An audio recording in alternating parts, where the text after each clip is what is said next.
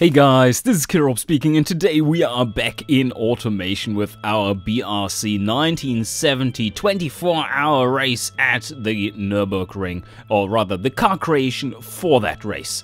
And we have in the past 2 episodes come pretty far designing our car, and it is now known as the 24H70 because it's the Fléchette, of course missing the French character in there, because we want to be heretics in that regard.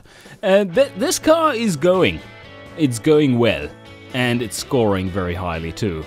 So we are doing superbly. There are a few more touches we need to apply, some more optimizations, and from there we are going to make the race car version of it after designing it.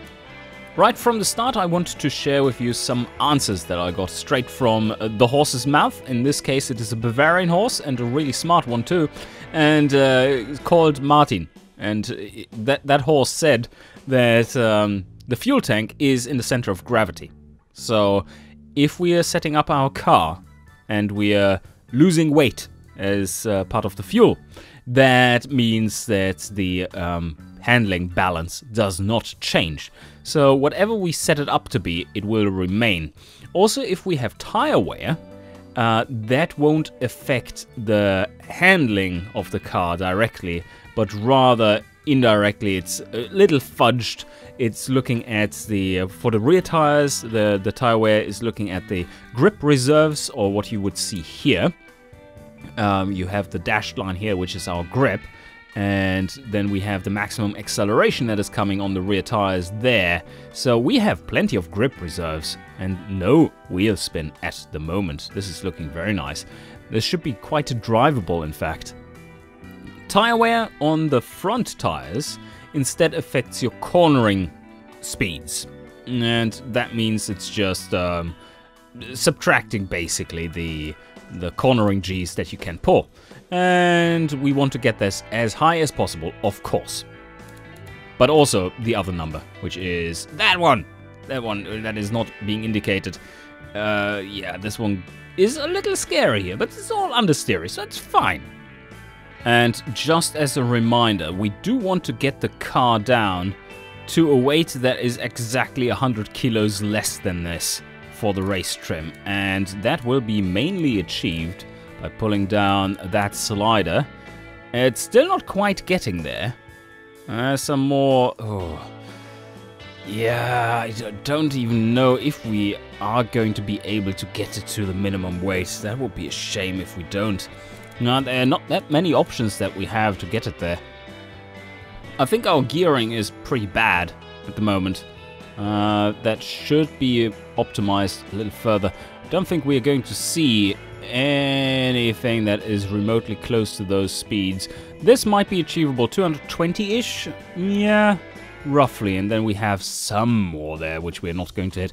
Also, of course, if you are racing behind another car, then you will see some slipstream effects. I believe that is in, and with the draft, then yes, you can reach higher speeds than this, so you do need a little bit of leeway here. And this one is now topping out at 234. Yes. Okay, is this enough? Is this good? I don't know. Do we need to optimize it for 0 to 100? We do not, but it is fun to see where we end up. So let's just lower this and see what kind of acceleration we have. 7.6 seconds. Not too shabby. I do want to make the gearing quite tight, so that we don't have too much of a drop-off here between the gears.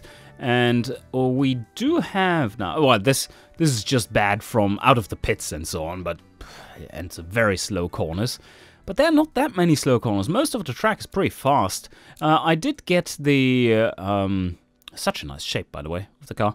I did get the test track, or the actual 24-hour track that we're going to race, and I think it is time to send this car around the test track a little and see how it performs, what kind of time we're getting. So let's get rolling. Alright, are you done soon? This takes forever because the track is so damn long. Anytime now, I promise. There we go, finally. Holy shit, that took a long one. And there we're finally accelerating out. Alright, the car's barely moving at 100 kilometers an hour. That's how large this track is.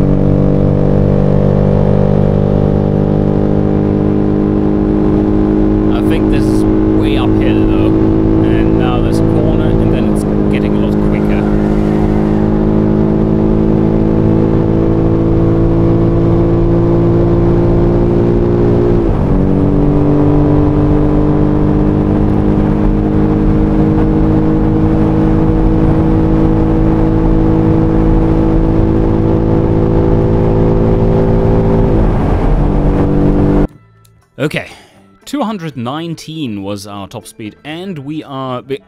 If you're wondering if you're going to hit your top speed there or not, then usually that's a no. Unless you have, well, for a car of this size and this power, it is a no. For other cars, this might be the main straight. But this car, this is mainly uphill, so that's not going to happen there. This is one of the fastest pieces of the track. And we reached 219, which seems to be fitting pretty much spot on with our gearing. That is right at the peak here, right at peak power. And that would tell me that we actually want to gear it slightly lower than this. Let's try this instead. 226, 223, that's a little too low. Something around there, 227. Okay, are we going to hit that button again? 9:52, by the way, is a pretty good time. Okay, with the slightly improved gearing, we are sub 9:52. Yeah, that's pretty nice. I'm going to keep that. Do we further want to optimize these numbers? The answer is no, because this is not the race version of this car. But what we could do is just let's hold the car, throw on some semi-slicks and increase the front tire size until it hurts. There we go. Oh wow, whoa. Yeah, that is quite good. At 113. This no longer is good though. So I'm going to decrease front angle and increase rear. Oh, there we already have it. So increase front again. Come on, push it a little harder. There we go. Oh, nope, that was one too far. There, perfect. Okay, so I think we do have a little bit too much now. Yeah, but that's basically where we are supposed to be at. 1 kilogram too much downforce. Of course, we're not going to put that car into production, but into the race, but still. Oh, also, just to check out where we will be roughly, let's pull this one down, and this will change everything. This will change everything. Okay. It's 812 kilograms. That is fine. We are going to drop this by 1. Yeah, this is still really good. Can probably optimize this a little. Whoa, whoa, whoa, whoa, whoa. That was nice though. That's still looking good. Let's see if we can get a little bit more out of that. More front angle. There we go. It's creeping up. No, that was one too much. So, perfect. What are our numbers now? 1.14 and 1.20. Holy shit. That's impressive. Okay. 810, so we are way above what we would be allowed to have, and our power to weight is not that great. I expected it to increase a bit more. But what time would we be running on this machine then? Okay. Okay. What is it? Holy shit! 9:38! Okay! Yeah, that is very respectable. For 1.8 liter especially. Okay, that's awesome. I think this would be somewhat competitive, despite lacking a little power. And it's also somewhat fuel efficient, of course. But we are going to revert those changes. Revert to head car. Thank you very much. Oh yeah, this is actually pretty much crazy good. As much as you can get out of sports tires, that's for sure. 1.08 Gs in the corners. And now we're even 1 kilogram short on the downforce. That's fantastic.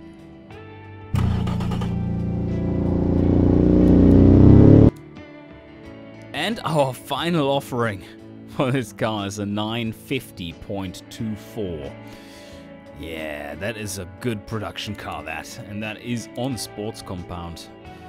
So let's do a little bit of scrutineering for this one, homologation car, the H, before we start designing this. Okay, so I'm going through this list here. And that is car body, family year, trim year, family year, variant year. All upper limit 1970. We have them all at 1970, so that is all good. Our engine size in that class that we are in is supposed to be smaller than 2000 cc, and we are at 1800, so very, very much in the on the underpowered side, but we are pushing so much power out of this little thing. The only thing I'm wondering is if we might want to go a bit more towards the lean side, because fuel consumption is a thing, and we might squeeze another lap out of this thing before we need to go into the pits. And pit stops, of course, take time. So we will see in practice then, in the practice session, for the race car version of this, where we are at with fuel consumption. If we can, with a little bit of tweaking, get another lap out of it, or if we don't want to risk that. We do also want to have a bit of leeway on the fuel consumption, so that we, if we have a damaged car, that we don't all of a sudden run out and so on. Anyway, that looks good. We are not allowed to have, let's see, wait a second, at least one muffler. Well, that's easy. Yes, we have one. Then the engineering time below 90 and production units below 90. And that is below or equal to 90.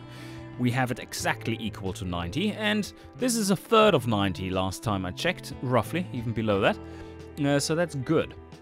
It's looking fancy. We do have a fantastic reliability on this thing. That is 39.3.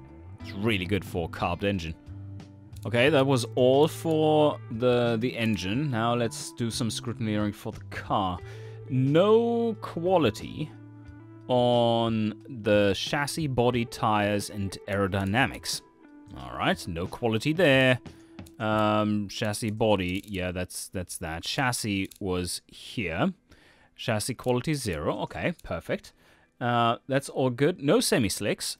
No semi-slicks. We are on sports compound. That's all legal for the homologation car. And then we can choose semi-slicks for the race version if we wanted to. Then, let's go further. Downforce sum, front and plus rear in kilograms on the test track tab is The sum is 74, if I'm counting that right. So we are 1 kilo short of the maximum. That's good.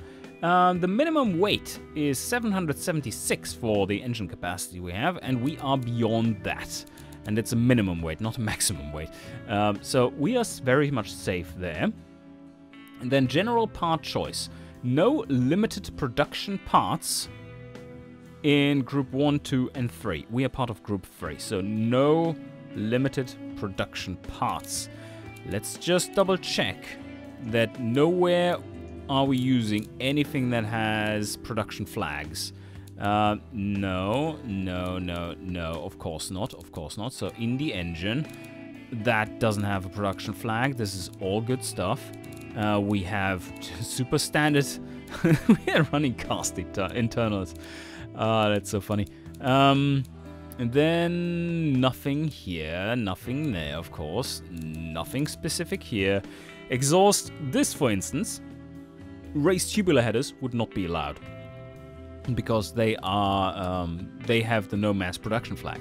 That is what is meant by this rule. You're not allowed to have any production flags, and this is one of them. So we are good here.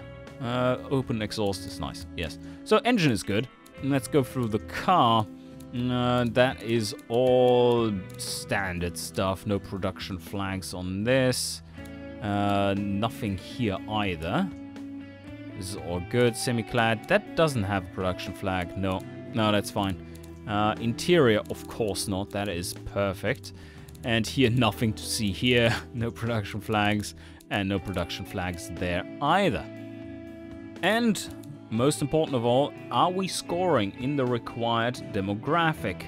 So, market score in Gasmir, Helvetia, or Florinia, over 100 in at least one of the demographics: muscle, light sport budget, or sport budget. Florinia is our country, and yes. We just say yes, because that is almost all of them. Not muscle, for sure, with our 1.8 liter engine. But light sport, yes. Sport budget, yes. And light sport budget, 88, so no. But yeah, that is well beyond the limit. So this car passes. And let's see, are there any other rules? Naming conventions, very important. Don't forget about these. Car model naming convention. Car model is supposed to be 24H70 space your username. Yeah, last time I checked that was Killrob. Then car trim naming convention. H, large H, space your car name. Yep, cool. We call that the Flechette GT because reasons. ST, small touring. It's the Flechette ST. It's a very small touring car. And then, is there something else? Well, the deadline, yes. Cool, that's fine. So I think this one is done. We do need to name the engine, of course. There, we can't have the engine named nothing. We call it the Bramble B4A. And it's the 1800 ST. For small touring. I like the small touring. The grand touring is for wankers. We're going for the small touring. Oh, one thing we did not check, I believe, is, or recheck, is the engineering time and production units for the car. We still have some left over here. We could push something that we want to push, like quality or so on. And that might actually be a thing that we want to do for the power steering. That we don't have, because that increases production units, but not so much engineering time, but it ups the drivability of your car and not the sportiness. So that would improve the ratio that we see here a little bit, just a little bit. Yeah, that's fine. Okay, yeah, it's scoring very nicely there, and yep, perfect. Still below 95, both of them. That's what we need.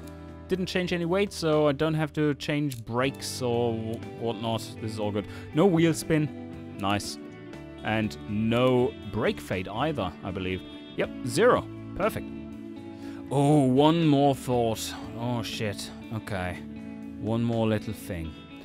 We can get away with selecting basic interior. That makes the car a few kilograms lighter, and that is something that we're not allowed to choose for the race car. So I think we need to do that. Could also go for sports, but that is... does it make it lighter? No, it makes it slightly heavier. Basic is basically the perfect sports interior because it's extremely basic. Yeah. So a few 4 kilograms lighter than this. No, even more than that. It's 6 kilograms lighter than the standard interior. Our stats are far worse. Ooh, the drivability is far worse, but that is probably because the steering behavior changed. Oh, yep, there we go. Holy shit! Cornering 1.09? Yeah, we can't have that decrease in drivability, though. We need to turn this around and hope this stays. What is the... Oh, that's still fast. I believe that's still fast. We can increase the downforce 1 tick. Come on. Turn it around. Oh, fuck. There we go. Okay. Now that one is now turned around. That's good. Gained super much sportiness from that, which is not necessarily something that we want. And we do have... yeah. No, that's fine. That's fine. That's still about a kilogram lower than the max. No? No, wait a second. This is 300 gram. Ah, I need a calculator for this shit. That's a kilogram less. Yes, it's fine. Slightly less than that. But... Oh, 1.09. I want to see the test track time for this one. This is crazy. Look at that. 1.09 and 1.13. Holy shit. And there we go. Oh, wow, this is so much slower. This is so much slower. Yeah, that's not great. Is it because of the oversteer? Terminal oversteer? Because that's pretty much terrible. Do want to have... We don't want to have even more camber. Are we even allowed to change camber? Let's see. Rim size, tire diameter, yes. Camber. Where's the camber? That is a yes. That is a yes. We are allowed to change the camber. So if we drop it to here, that should be a lot better. If we drop it one more... Okay. That normalizes it a bit. And still 1.08, so that's good. Lowers sportiness, that's good as well. And there we go. Wow. Now that is a score to settle on. This is a 948 and very high. 48, it's 49 basically. But yeah, we shaved off a few seconds there. To be exact, 4 seconds since we started the episode. That is quite the achievement. And it's significant. I mean, yeah, we are talking about 10 minutes total time. So it's percentage-wise, that's not that much, but 4 seconds is not to be underestimated. Oh, I think the change over to a basic none was the way to go. So, Killerob, are you finally going to design your car then? Well, the answer is yeah, kinda. I still love my double lip setup that doesn't look like a double lip. It's pretty cool. Anyway, yes, I'm going to make it acceptable. Let's say it like that. I'm not going to design it to perfection, but we're going to take a look at it. I'm just recording it and probably fast forwarding it or something, and we shall see. So let's start.